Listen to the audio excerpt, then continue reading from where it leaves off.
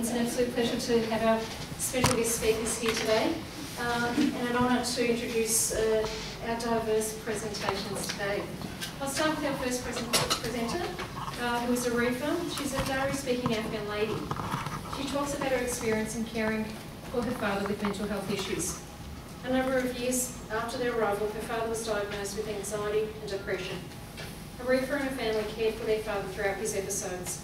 She shares her experience from the lens of a daughter.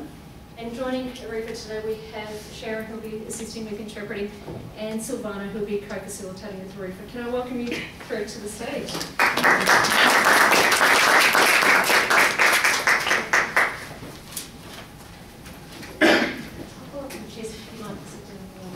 Perfect, maybe we'll sit. So, thanks. So, I might just start by saying I'm just going to have a little 5 minutes here at the beginning, and then we'll watch Arifa's film. Yeah, and then Arifa is going to read a poem. Yes, yes, beautiful. And there'll be some time for questions and answers. If not now, then at the end of the session following poem. So we're just going to roll into it so that we can get ourselves sorted. So the film series, Our Voices, I don't know, who's familiar with this film series that we made? Yeah, some yes, some no. So what happened was this has been about a 2.5, 3 year project where we got together at Transcultural Mental Health. There are a lot of reports about the cost of caring, the experience of caring, the gifts and the challenges of caring and being in a caring role. There are many reports written, there's a lot of documentation, there's a lot of summaries, and we thought, well, there's a lot of things written about people from diverse backgrounds and their extra complexity in the caring role. And we were saying, well, how do we make this real for people? How do we avoid writing another report? How do we avoid doing another literature search, another summary of key points, another kind of PowerPoint that tells us the things that we already know? So through a lot of collaboration with various agencies, which you'll see later, we came to the idea of doing something in film, something that actually created a platform for people to speak about their lived experience in the role of carers, speaking for themselves and speaking by themselves, and speaking from their hearts, and speaking for both awareness raising, so we use it as education and training resource for transcultural mental health, so awareness raising, a tool in education, but also as a community development tool, something for people to use in communities, talking about raising awareness, seeking help, navigating shame, navigating stigma, also celebrating the joys of the caring role. So there are a lot of different reasons. So the film, there are 5 carers that participate in this film, and I won't go into the complexities of the making of the film because we'd rather spend the time listening to and speaking with Arifa. But you can certainly go onto the Transcultural Mental Health website and all the information about the project is there. So my co-producer of the project over there is Shahani from Transcultural Mental Health. It always likes to be in the audience, but very much it was a bit of a baton race, the making of the DVDs, the films. Many people were involved in them. So in the end, it was 5 carers from 5 diverse cultural groups, 5 language groups, multiple cultures, casts of many, speaking, listening, reflecting, and what I didn't write on there was eating. We spent a lot of time eating. We had SBS involved in doing all of the translation, editing, subtitling, and SBS Media in Australia said it was the hardest project they'd ever worked on, which we thought was claim to fame. And we had many partners because all of the carers spoke in their preferred languages. So we filmed them, we had interpreters, we had cultural support workers, we had family members, we interviewed people, we had day-long conversations, and then we filmed it and then we tried to edit it in English, which is interesting. So therefore we did lots of money. So we have a lot of project partners who all came along the board bit by bit. But so for me, the carer films are not about, they're not about these organisations. These organisations have created the money and the opportunity in order for these people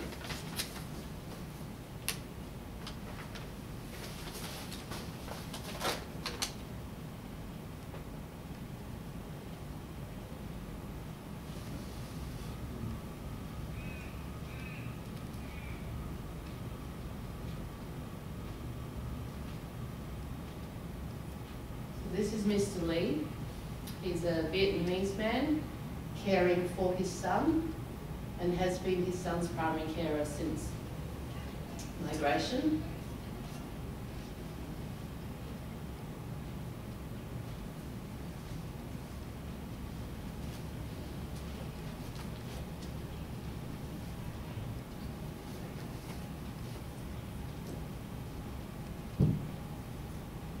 This is Kevsa. She's a woman from Turkey, also refugee journey, primary carer for her daughter.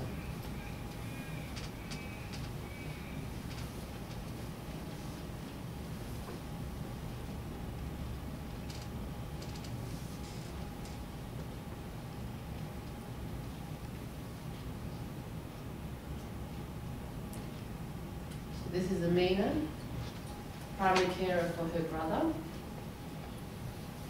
also refugee journey, mother, social worker.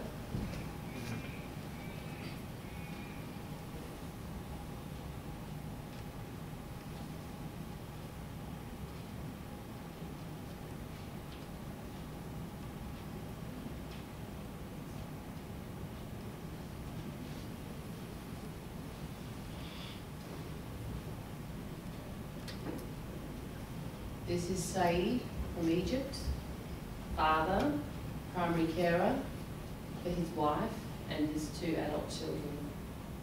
Engineer, interpreter.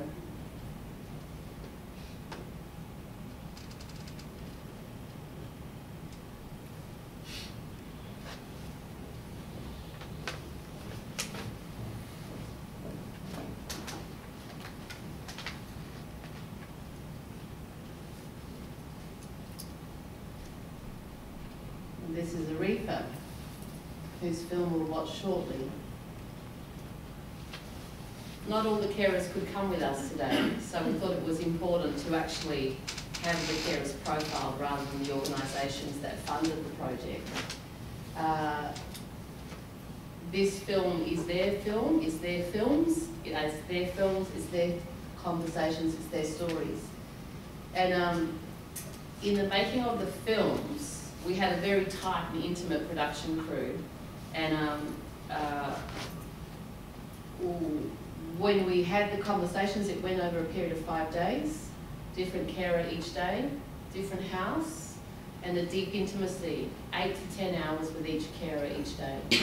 And so, in summary, so we put together some pictures that for us were evoked in the conversations. We could have a PowerPoint with lots of dot points and slides, but we've chosen to spare everybody that one. And so they so generously offered all of their stories as awareness raising, and I strongly recommend you look at the other ones.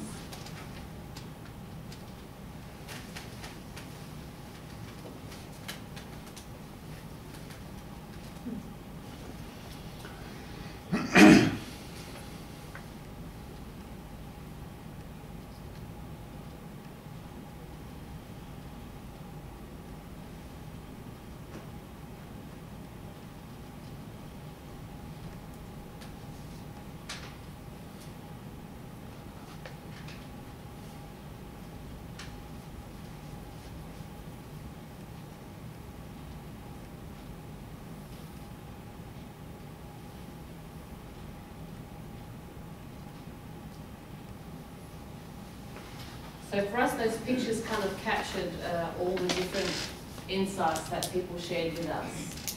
because sometimes words are deeply inadequate for the emotional and embodied experiences that people have. These are the common themes. And I think something that stood out in all of the narratives, all of the explorations that we had, was that the carers were so incredibly generous with wanting to help others, to show others, to share their stories. And they talked, as well as the difficulties, the barriers, the complexities. There was a lot of conversation about love and about connection and about the profound gift and benefit of being able to assist somebody. And these, we thought, were things that really needed to be respected and honoured. And this is something that was something that Arifa actually said to me.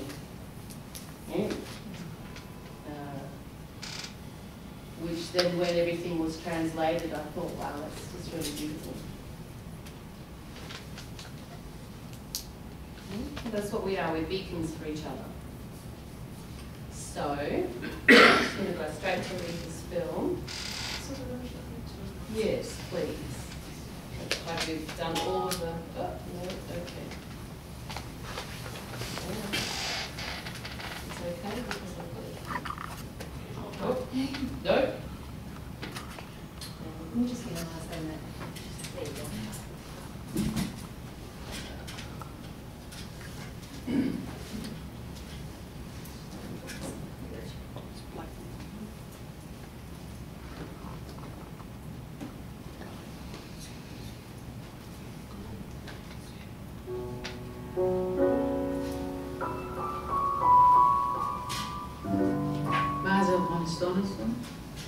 و در سال 1985 به استرالیا آمدیم و البته ما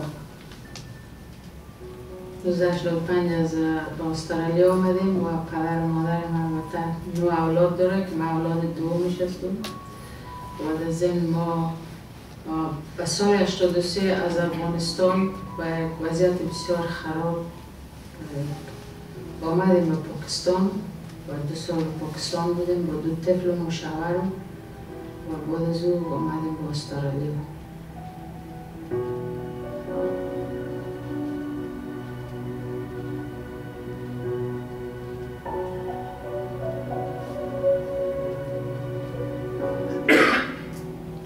و همچنین اگر بگیم من در افغانستان تا صنف 12 خواندیم، دارالمعلمین خواندیم و همه کوشش ها و همه زحمت هایی که از طرف پدرم واقعا ما به یک جای زندگی میکردیم که مردم هیچ علاقه نداشت که زنها به مکتب برن، اما پدر ما همه زحمات و همه گپ های خویش و قوم از هر کس مد نظر نگرفت، اما ما را به مکتب شامل کرد که ما امروز مرهون نیسان پدر خود هستیم که پدر ما با ما یک کمک بسیار کلان کرده و البته یعنی دانایی و می دانش چیزاست که آدم به جایی که بلند میرسن آدم میفهم هر چیزه و حفظ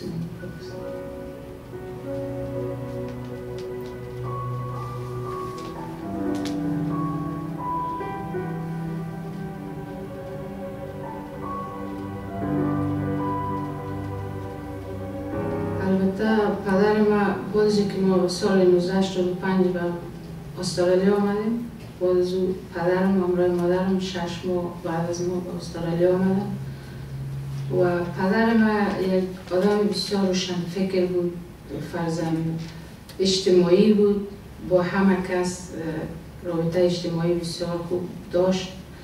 وقتی که آمدیم با استرالیا برای چند سال پدر ما خوب بود، اما آهسته آهسته همین دوری وطن، دوری دوستا همه برش بسیار تکلیف پیدا کرد که هیچ کس خوش نداشت، فرزند با هیچ کس خوش نداشت که بشینند و همیشه احساس ترس میکرد.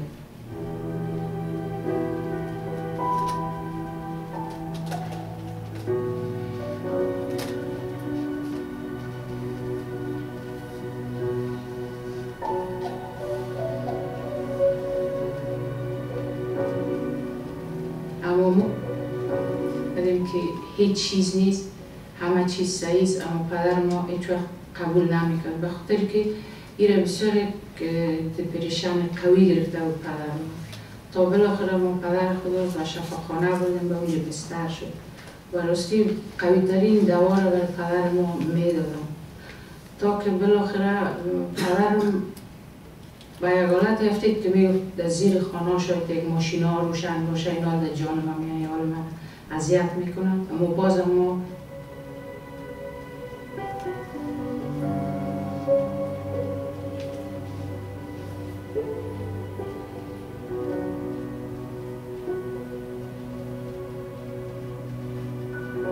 واقعا راستی پدر ما شفاخانه ما احساس بسیار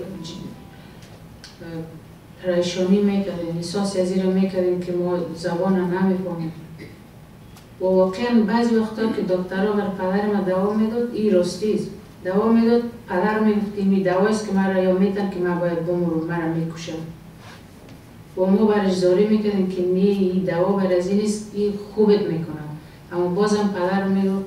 راستی واقعا بسیار برای ما یک چیز موضوع بسیار جگرخونی بود که ساعتا میشیشتیم درباره فکر میکردیم که پدرم فرزند چرا فکر میکنه و ما راستی زبان نمیفهمیدیم. این بسیار برای ما مشکل بود، بسیار که حال او روزا باید ما میام بسیار راستی احساس پریشانی میکنیم و همچنین ما نمیتونستیم که برای مردم دیگه همی چیزی که به فامیل ما بوده ما برای مردم دیگه بگوییم که پدر منی تو تکلیف داره، اینو ما به شفاخانه بردیم. ما هیچ وقتی از زبان خود، از قلب خود بیرون کردن نمیتونستیم و همه فشار برای خود می آوردیم، اما ما این فشار سر خود میگرفتیم، برای مردم هیچ وقت نمیگفتیم.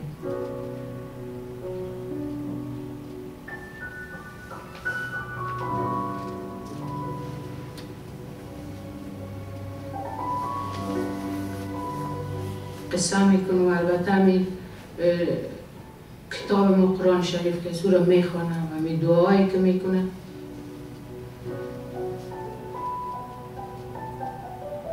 و بعد از این دوای زیاد قوی که میخوردی، دوای زیاد بالاخره بسیار کم شده رفت که حال فضل خدا اما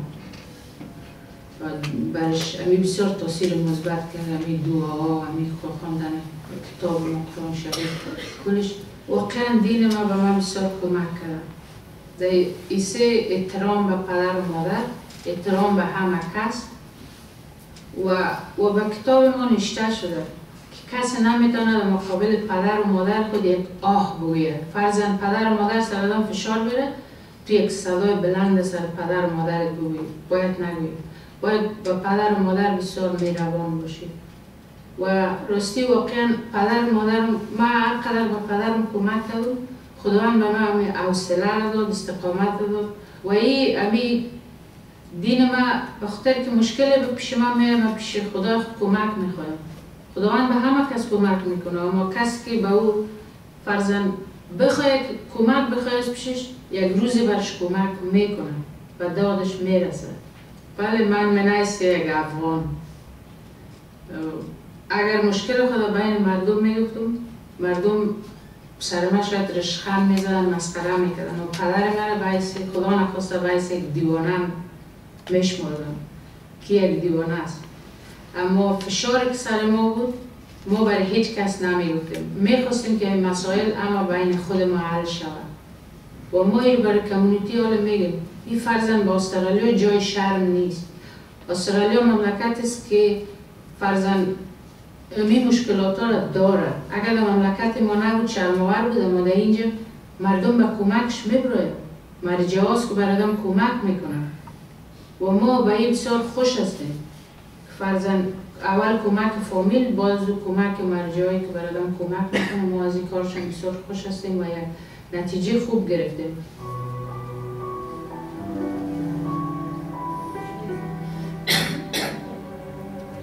بله ما همه میگم کلی هیچ وقت آدم امیدواری را قطع نکنه به زندگی خود، همیشه امیدوار باشه، به خاطر که امید آدم به یک جای میرسونه، به یک جای مثبت میرسونه و ما همین چیز سر پدر خود تطبیق کردیم.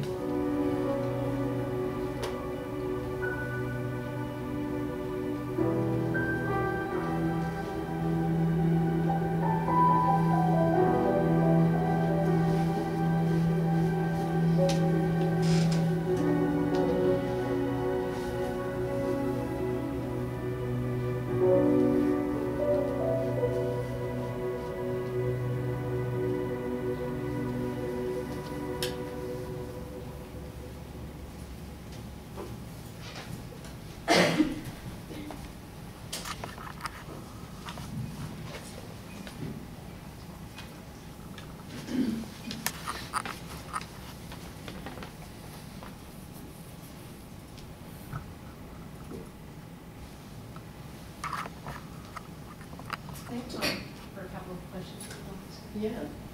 Let's have some time.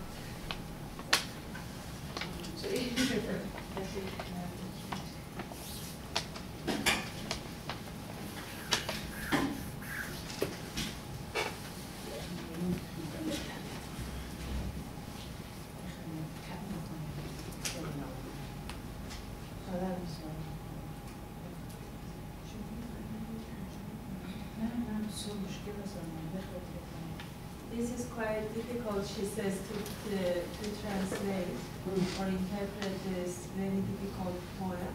But without the interpreting, I would like to recite the poem in my own language.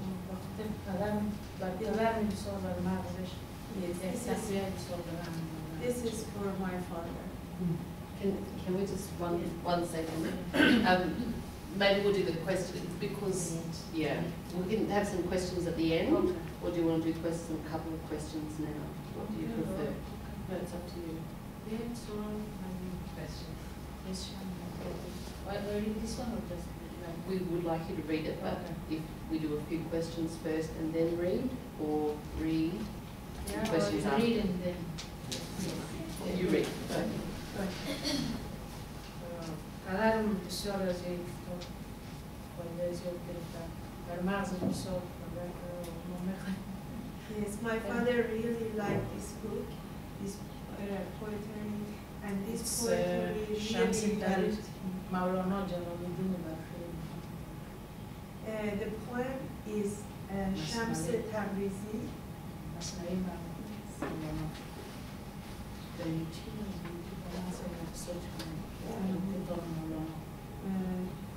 Rumi, maybe you have heard of the poem Rumi. This is some of his very interesting poems.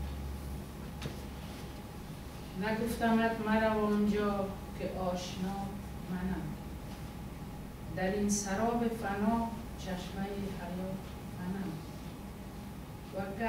وگر به خشم روی 100,000 سال ز من با عقوبت به من آیی که منتها منم نگفتمت که به نقش جهان مشو راضی که نقش بند سراپرده رضا منم نگفتمت که منم بحر و تو یکی ماهی مرا به خوش که دریای با صفات منم نگفتمت که چو مرغان به سوی دام مرو بیا که قوت پرواز و پر و پا منم نگفتمت که تو را رزنند و سرد کنند که آتش و تبش و گرمی هوا منم نگفتمت که صفتهای زشت در تو نهند که گم کنی که سرچشمه صفات منم نگفتمت که مرا کار بنده از چه جهت نظام گیرد و خلاق بی جهات منم اگر چراغ دلی دان که راه خانه کجاست وگر چراغ دلی دان که راه خانه کجاست وگر خدا صفتی دان که کد خدا منم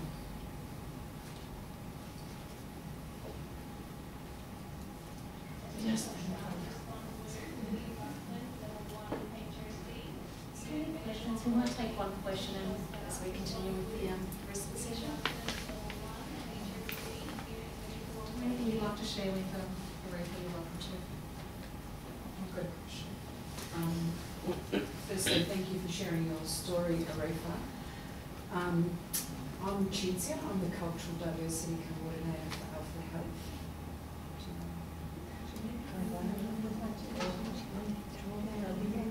مرسی از اینکه با ما شریک شدید صحبت داستانتون با ما شریک کنید و ایشون مسئول موزیکالچورال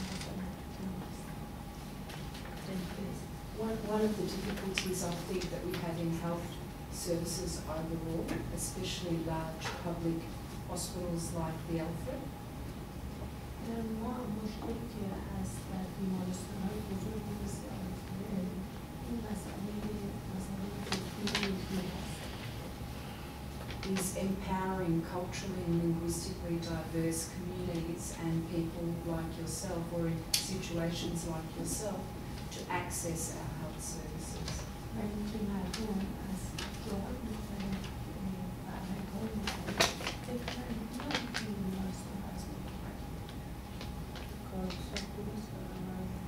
Yes, that is wonderful. I was wondering if you had any ideas how we can make that better for culturally and linguistically diverse communities.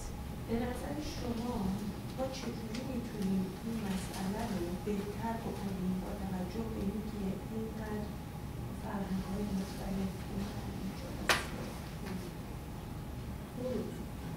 میتونم فرضاً فارسیز میتونم ترجمه کنم و کلماتی رو توضیح کنم که از فرضاً کلمه رو دارم میتونم فرضاً برای کلام بیایم همین کل مشکل که بوده بیارونه روی آسانش از فرضاً One of the most important and the simplest way is to actually communicate with the community of non-English background, for example, the Farsi language, and let them know that the services are available so they feel confident to come and seek help in such big establishments.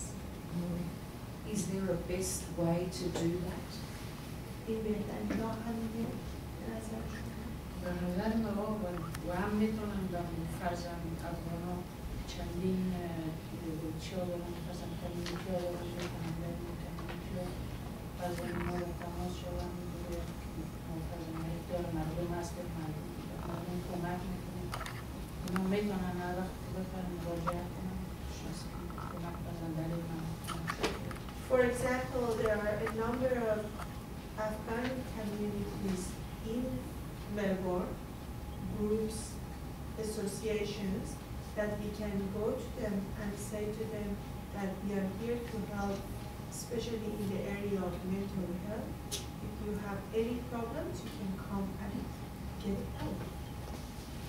برای مثال فرضاً هر یک کار صبح پروگرام‌ها داره برای این پروگرام‌های کسبی فرضاً تکلیف علمی داره جسای دولتی داره که حال بسیار کسا را می‌هدید در این کمیونیتی افغانا بسیار مشهور شده فرضاً بسیار کسا می‌رن اینو کمک می‌کنن این و پرستون There is a association or a organization in Preston that helps people with mental health, and the Afghani people seek help there because they know there is such community.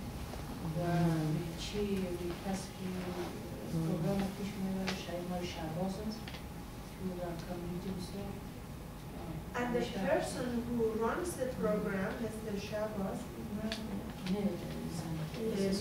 this is Shahbaz. The community know her and trust her, and that is probably one of the reasons that they seek help.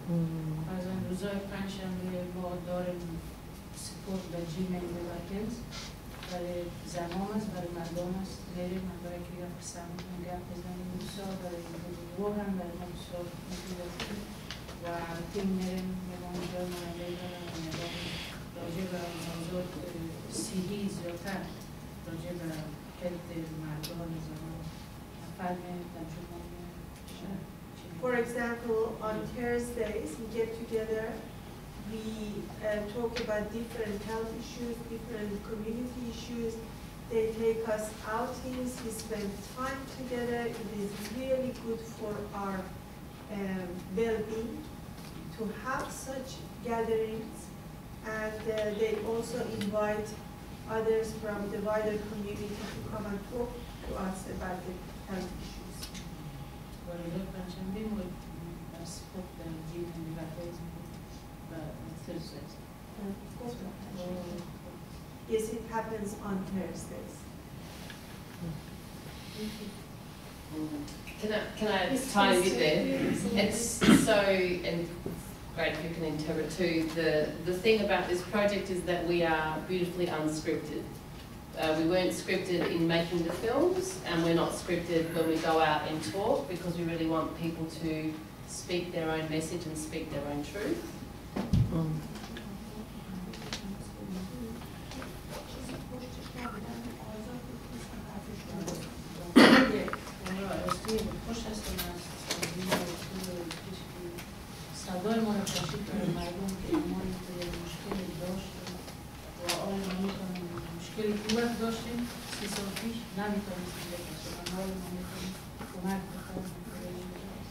Thank you so much that you have caused this to happen. That 30 years ago we were silent, we didn't say anyone, and something that we were unable to say to others, now we have made it public. And we're very honoured to share the story. And I think what it says for us as service providers and as services, yeah, is it's about stepping out of the institution and into the community. And that's for us overwhelmingly the message that came through again and again.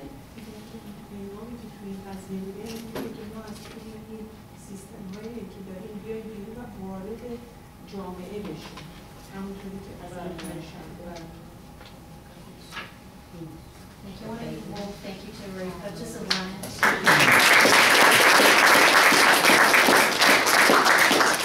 Thank you to Shahani for helping me to connect with Arepa as well. It makes this a day even more special for all of us. I'd like to welcome and introduce our next speaker. Some of you will recognise her through your travels along the mental health services. Carly Paxanos is, I'm going to reveal her age, is an 88-year-old great-grandmother. Her youngest son has been diagnosed with schizophrenia. During her school days, she supported Jewish refugees escaping from Europe.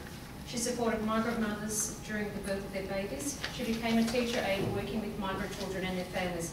And for 8 years, she was a probation officer with the Children's Court. As a carer consultant in the mental health system, she has worked with many families and carers from a range of backgrounds. She is featured in 4 DVD productions, which are used for training sessions, and has co-authored with Jill Paris the book Shedding the Black Coat, which we have some copies available today for anyone that asks a question. It was narrated by Carly, and it's a story of a family living well with schizophrenia. Welcome, Carly. Thank you for coming. I don't have to ask you whether you can see me because you're all over there. Okay. During my talk, I'll explain how important it is to communicate effectively. That's the theme that's running through my talk. 1984 was the year that our youngest son, Perry, started displaying strange behaviour. The illness, schizophrenia, had walked through our door. We had no knowledge of the symptoms, we were frightened.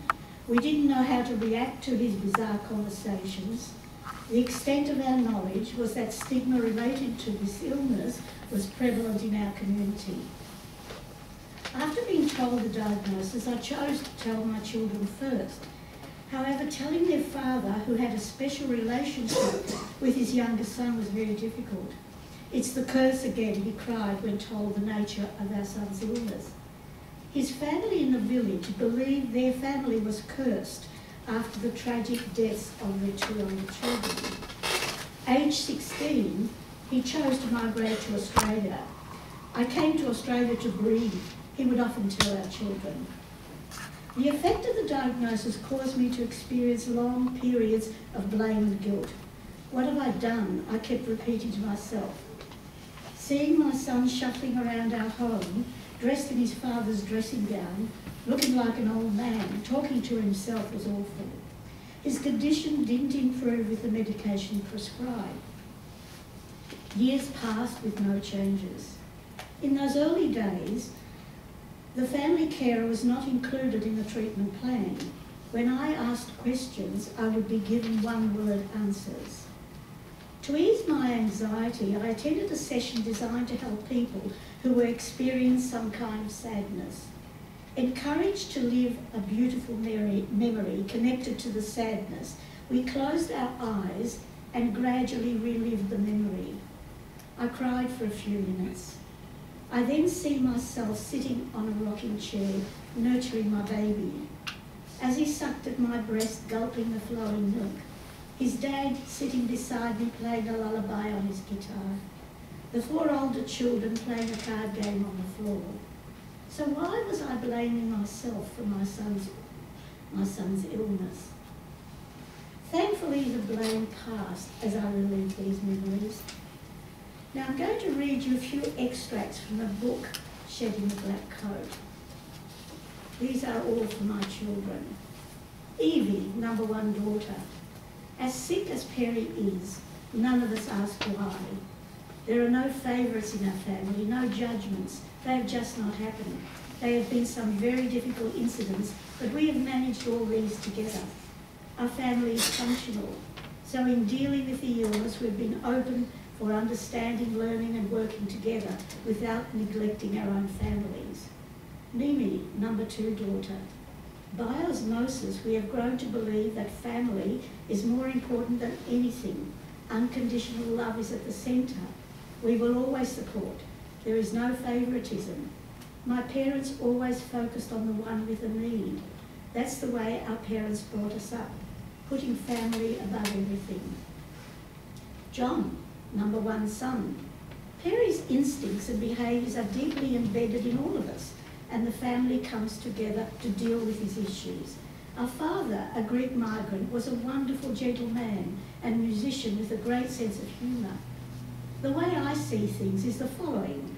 Kurt Vonnegut, an author, wrote the following in one of his books about a character with a mental illness. He explains, something crawled into his ear and ate the wiring. That's what happened with my brother. The wiring is damaged. Platon, number 2 son. The beautiful thing about my brother is that there is no jealousy ever. He's proud of our families. Perry was a very good sportsman. He was always competitive and played football even with his illness. I'm very proud of him. To anyone facing the illness of a relative, be there, be understanding. Also think yourself lucky because you can step out and breathe. I will always be there to support.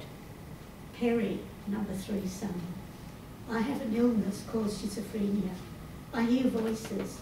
I have had them all day since 1984. They are always there, but with medication they are manageable. I have learned how to relax and can now see that what the voices say isn't true. Schizophrenia has ruined my life. I've tried working, but my symptoms increased. I love my family and I'm not jealous of them. I remember Dad. He was a good man. He was 8. When I was 18, I started learning the guitar. Dad taught me. For 12 long years, medications were ineffective. One day, he left home, compelled to act out his delusions. I am eternally grateful to his treating team and my family who responded in a way that averted a tragedy. A change of medication was prescribed, and when he eventually was discharged from hospital, his dad drove him home. During the drive, he looked out the window. These buildings are magnificent, and the trees are so green. Dad, I can breathe again. Arriving home, he slowly walked towards me. Hugging me and smiling, he said, I'm home, Mum. I had waited 12 long years to feel his love again. The whole family breathed again. We said goodbye to the person who existed before schizophrenia came onto the scene and greeted and accepted the new person who has emerged. As a family, we have healed. In 2000, I was appointed a carer consultant at the Northwest Area Mental Health. It's pleasing to know that consumer and carer consultants are now working at most of the mental health services and hospitals. Our experiences are special. The question asked today, are we there yet? To answer this question, I will concentrate on the family carer position in mental health. It is now written in policy that the carer family be included in the treatment plan. So congratulations to the Alfred staff for accepting this policy of inclusion. Carers I have met recently have experienced changes of attitude compared with how they were ignored at the start of their relative's illness. Unfortunately, there are still many carers who aren't included. There could be reasons why not. Their relative may have not wanted them to be involved. Confidentiality can cause difficulties. Sensitive techniques may be needed to support these particular families. The trauma of witnessing the first episode of the symptoms displayed by a person who has serious mental illness can be indeed very traumatic for a family. This experience needs to be acknowledged by all clinicians who care for their ill person. The carer needs to receive quality guidance through clear communication processes. One of the most difficult things carers experience is how to talk to their ill relative when they are paranoid and delusional. I didn't know how to reply when my son was yelling, "You're not my mother, I came from outer space." I kept telling him that's nonsense and that I was indeed his mother. The answer escalated his symptoms. Schizophrenia was the illness we were trying to understand. The following is an example of how my son's case manager communicated with me during very difficult times. We had palliative care coming to our home during my husband's illness. She noticed our son's agitation. She gave me very specific strategies how to talk to him, keep him in the loop, include him in all discussions within the family, encourage him to take responsibilities that he can cope with. Learning to take responsibilities has been so important to his recovery. Training programs for carers are really important. Over the years, some very good programs have been developed by clinical services. They have been designed to help families learn how to manage their ill relative. Some have stopped. I assume they have stopped because of funding cuts. Attending training programs helped me manage and understand my son's behaviours. I learned that when someone with schizophrenia plays back a stored recording of a life experience, it has insufficient impact on them. So it doesn't influence the way in which they handle the same situation when they encounter it again. At last, I realised why our son kept parking his car in a non-parking spot and being fined so often. It was the illness that caused the problem. We need to understand these things. Many of us try to argue with our ill person. The strange behaviours cause so many arguments in families, and it has, in some circumstances, caused serious incidents to happen. During the many years working with the mental health service, I met many families from all kinds of backgrounds. Many were highly educated, others disadvantaged. However, they all experienced similar problems. Many carers lived their lives determined by their cultural and religious backgrounds. Some had English language difficulties. Although many pamphlets are available in different languages, it was interesting to observe the following incident at a psychiatric hospital. As I entered the visiting area, I heard Tony, a Spanish father, asking a doctor to tell him how his son was. His son was paranoid and delusional. The doctor gave him a pamphlet. Tony threw the pamphlet on the floor, yelling at the doctor, "Does this pamphlet tell me how my son is today?" One issue that was clearly disturbing the cultural diverse families was the Australian concept of independence. They see it as their responsibility as a family to care for this family member, and suggestions that the family should become less involved or that the individual with mental illness should live outside the family home is viewed as challenging the integrity of the family and can be interpreted as an insult to family loyalty. As we don't always understand their beliefs and their understanding of mental illness, it's important that we ask some questions. The consumer may be affected by these beliefs. Asking the carer the following question may be helpful in understanding family dynamics. Would you like to tell me what you think caused the illness? Angela's husband George had suffered mental illness for most of his married life. She attended a support group. Her distress was obvious. "I can't live with George anymore," he tells me. "I'm dead." And I explain that I'm alive. I cook for him every day. I talked to my doctor and he gave me tablets. So I take the tablets, but George still tells me I'm dead. Maybe if the doctor explained to Angela the nature of the illness and suggested a strategy would be more helpful. Doctors don't always have to prescribe medication. Angela wasn't clinically distressed. She was frustrated. There was a time when our daughter Mimi was diagnosed with multiple sclerosis. Her neurologist gave me examples how to manage her conditions and how to communicate with her. During this period, Perry was in the early phase of his mental illness and believed I wasn't his mother. I asked the psychiatrist how to reply to him. His answer was, be normal. But my normal wasn't accepted by my little son, and his symptoms escalated. It would be great if all services understood that carers need support in their role. When carers feel that case managers were meeting the needs of their loved ones, these carers would be happy to step back. It's when this doesn't happen that they feel they must become more involved and make demands on the service. There are many mentally ill people who are homeless. They may not have families who can care for them. It is we as a society that must demand funding for our people. The first priority is a home, then recovery will follow. We're not there yet. Sometimes when some carers find it difficult to understand symptoms, using metaphors in the explanation is helpful. I use the example of an earthquake, especially when explaining symptoms to families from core communities. Using humour instead of anger and criticism is a good way for carers to manage stress levels.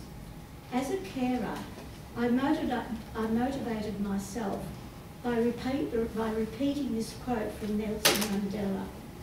Don't move my mountain, just give me strength to climb.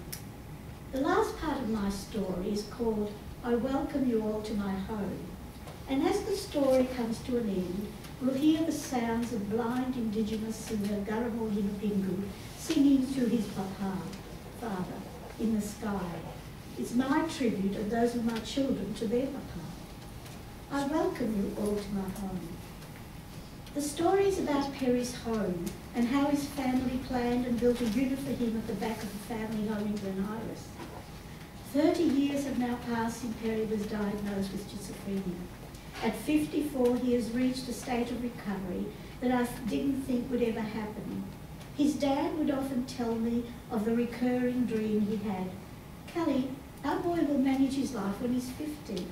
And so it was that on Saturday, the 11th of October, 2014, Perry moved into his home and we had a family gathering. He cut the ribbon. It was an emotional experience to see him so happy. He showed emotions that I hadn't seen for so many years. The speech he gave was beautiful. His home is called Periata, derived from family tradition, which means Perry's home. As my husband Tatsi and I were in the back of our home during the spring of 2003, we talked about our 56 years of marriage. So many memories. The broad beans were now in flower and I knew it wouldn't be long when the beans would be harvested and I would cook them in a way that my mother had taught me. However, we both knew that maybe this would be the last crop. Symptoms of serious illness were emerging, and as always our conversations were about Perry's future. We decided that a unit be built for him on the back half of our home after we died. The day his father died, Perry was the last to say goodbye. He gently stroked his forehead, and as his father drifted away, he quietly said, I know you always understood me, Dad. Goodbye. Life moved on and I continued working in the mental health system. Perry was now learning to take responsibilities. After I celebrated my 83rd birthday, I decided that I wanted to see him living in his own home before I died. I now had sufficient money to build. I invited my 5 children to come for lunch. I cooked the kind of food they loved when they were children. It was the chicken, egg and lemon soup. Only this Sunday, their father was not with us. The family all agreed it was the right time to start building the unit. They all wanted to contribute. Platt and the carpenter would design and be responsible for the building. John would take care of the finances and paperwork. Evie and Mimi would take care of choosing fittings and furniture.